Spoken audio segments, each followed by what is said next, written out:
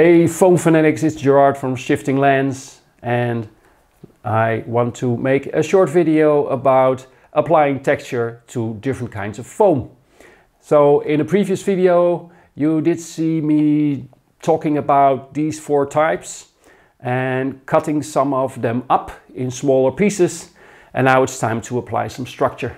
So let's do this. So I talked about 4 types of foam, that XPS foam, that are easily available and I use a lot. So just a reminder, we have the Yakodur, the Styrodur, the Sopra and the Floormate. So we want to apply some textures on these types of foam, and for this I will be using these cylinder, an aluminum foil ball and some pencils.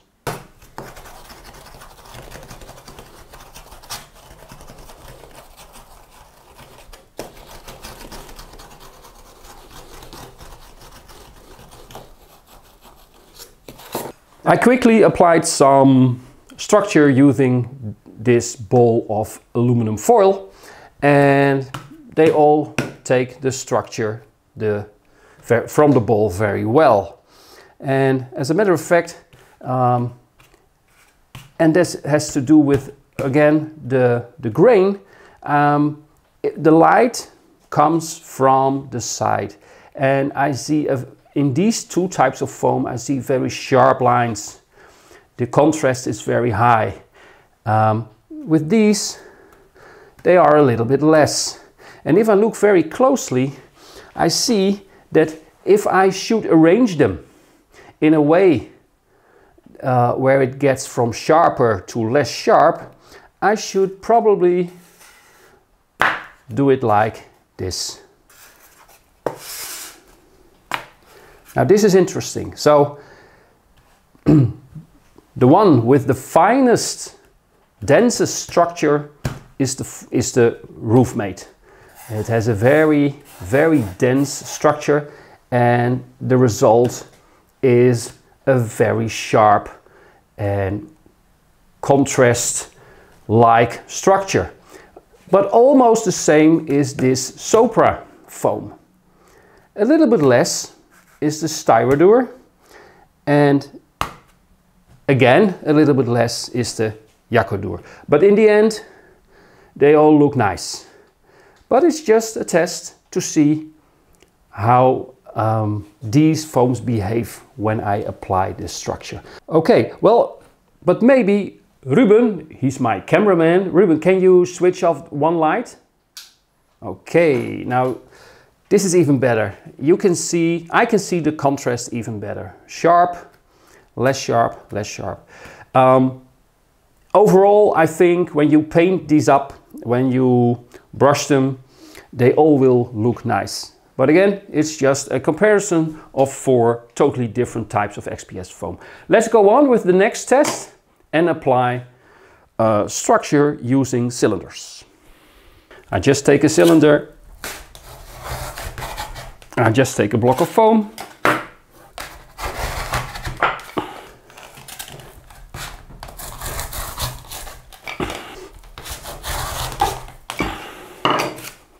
so here we have the result of applying structure using these cylinders, and I put them specifically in the same order as before, and again I notice that the imprint on these 2 types are much deeper, are much more visible. This one is less and this one is even lesser. So again, once you've painted it and dry brush it, it will look probably very nice, but I am really very impressed by the results on these 2 types of foam. Okay, the final test. Let's apply some structure using pencils.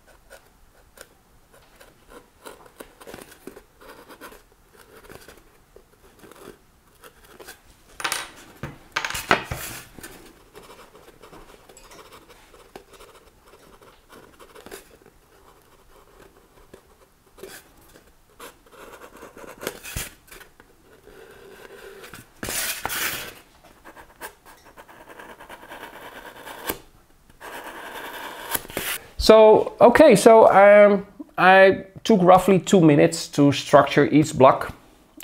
Made a little piece of 2 wooden beams, plastered wall and some cracks and a few stones. And again, this is interesting. 4 types of foam. They all behave differently, but I can say we have to split these 4 in the middle. These 2 behave more or less the same. This is the Sopra, this is the Yakodur, the Styrodur and the Roofmate, sorry. They also behave more or less the same.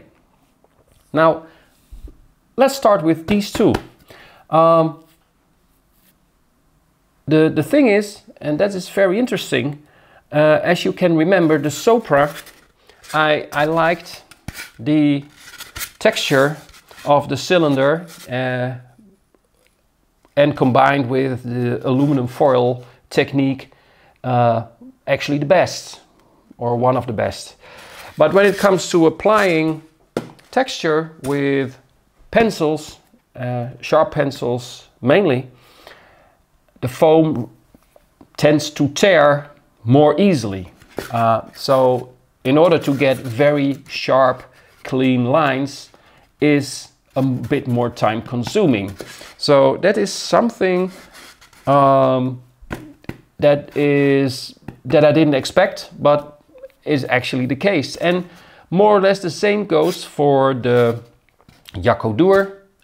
It has the most open structure of all 4, and therefore I think it will more easily tear when you try and draw sharp lines. It is possible, but you have to be more careful. As for the other group, I think really that there isn't that much difference. Maybe the floor for Roofmate was a little bit better than the styrofoam. Let me see. I tend to say yes, but the difference is very, very small. But that makes it, again, very interesting. When it comes to applying texture with pencils, I tend to go for these. But when it comes to applying structure with aluminum foil and cylinders, I tend to go for these. So in the end, I go for this one, the Roofmate. Hope I can get it still. But anyways, no, that's just silly. I mean, if you have it, that's great, because it is a very nice material. And yet again, I really have to say this again. I use all the 4 types, but depending on what you want to make, you see there are some differences in how the foam behaves when applying texture. Okay, I hope this was interesting. It was interesting for me. I've learned something from my own video. Hooray, hooray. So thank you for watching. Have a great day, and whenever you have the time, start crafting. And maybe if you need some of these rollers, hey, the link is in the description. See you, bye bye.